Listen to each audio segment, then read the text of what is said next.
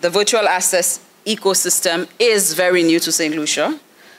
Juliana Alfred, chair of the National Anti-Money Laundering Oversight Committee, NAMLOC, welcomed the team from the World Bank and the European Union who conducted a workshop on virtual assets for stakeholders from the public and private sectors.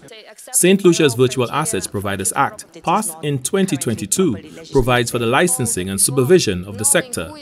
Despite the absence of registered virtual asset service providers in the country, the recently completed National Risk Assessment rated the threat and vulnerability of the sector as medium-high and medium, respectively, due to reported active participants in the international virtual assets market. Considering the recent revisions made by the FATF in terms of Recommendation 15 New Technologies and the growing presence of this sector in our region, the cooperation of all relevant stakeholders is very important in implementing measures that deter the misuse of the sector for illicit purposes. The training aimed to enhance awareness of international standards and best practices related to the virtual asset sector.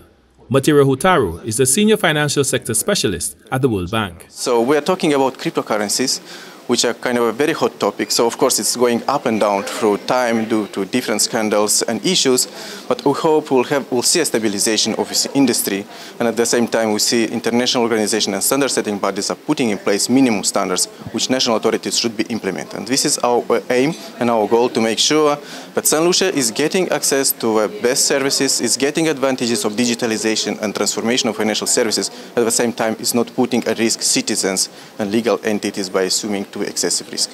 Natalie De Souza, Executive Director at the Financial Services Regulatory Authority, FSRA, the governing body tasked with licensing virtual asset service providers in St. Lucia, underscored the significance of this workshop.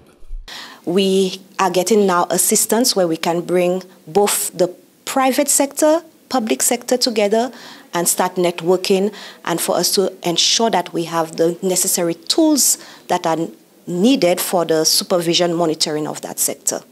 Virtual assets, including cryptocurrencies, introduce additional complexities such as credit and ethics risks, liquidity risks, consumer protection concerns, and the heightened risk of money laundering, presenting a formidable challenge for supervisory authorities. Workshop attendees Andrea St. Rose and Ron Leo reflected on the key insights from the workshop. One of the things that was touched on this morning was the issue of fit and proper persons. When we deal with money laundering, we want to make sure that the people in the governance positions are well equipped to deliver on the governance commitments to the institutions. The workshop here today, the session here today, is actually helping persons in the private sector understand what are the distinct risks that may come with a virtual asset service provider and how exactly you can manage it. So this is extremely important in allowing us to be able to develop our financial sector to a place where we as a people could benefit not only in the traditional manner, but in new inventive ways. This training initiative, funded by the European Union, is poised to serve as a model for replication in the OECS and CARIFORUM jurisdictions. Its primary aim is to foster a harmonized level of knowledge and expertise among virtual asset service providers throughout the region.